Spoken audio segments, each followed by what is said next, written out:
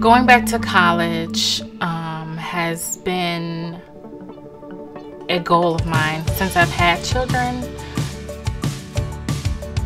My boyfriend and I have 3 children. I have 2 boys, they are 7 and 4. And then my youngest daughter, she's 2. And we also have 1 dog, a German Shepherd, who's a good girl, named Charlie. And I have 4 cats that are kind of crazy.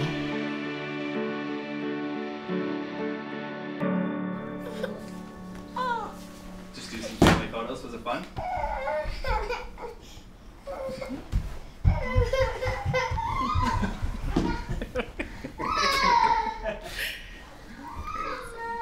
All right, let's go.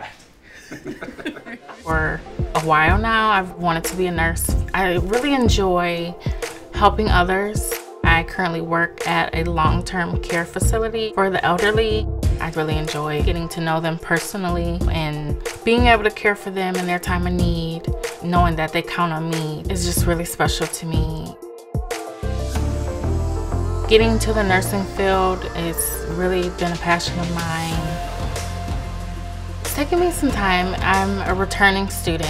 I took classes in 2018 and I just got back into the groove about 2 years ago. Going back to school after 30, I'm 33, has been a challenge. I still had a couple prereqs that I had to take, a couple biology classes and math, which I was dreading taking. That's kind of why I put it off to begin with. She was like, I want to go back to school for a career change. I said, go for it.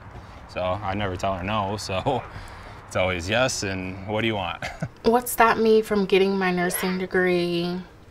Kind of life just took over. I really couldn't afford to go back to school and work full time. And then as we started a family, it kind of just got a little bit harder and I just put it off and I just kind of lost that drive to go back to school.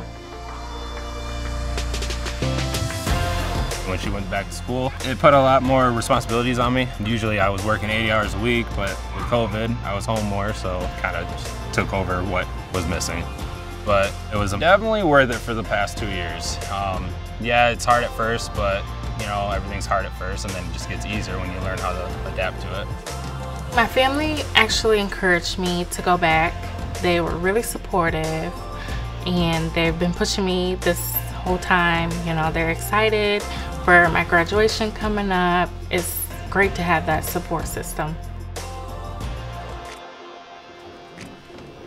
There was an old lady who swallowed a frog. I don't know why she swallowed the frog. She was in a fog.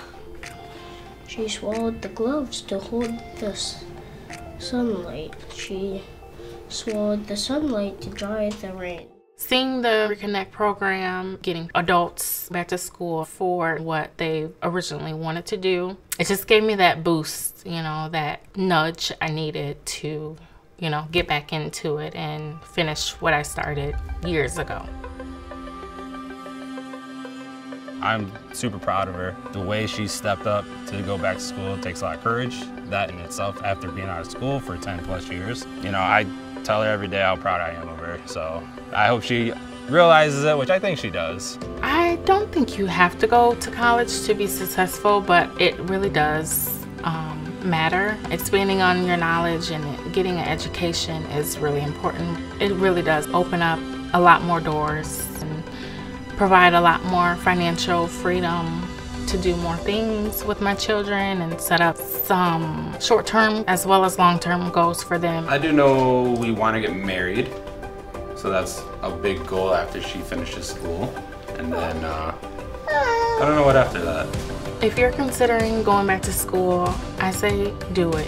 You know, it's not going to be easy, but you kind of just have to take it one day at a time. You know, have a good schedule, write everything down, and make sure you also, you know, take time out for yourself so you don't, you know, get lost in it. It's been challenging, but it's a good challenge and it's working.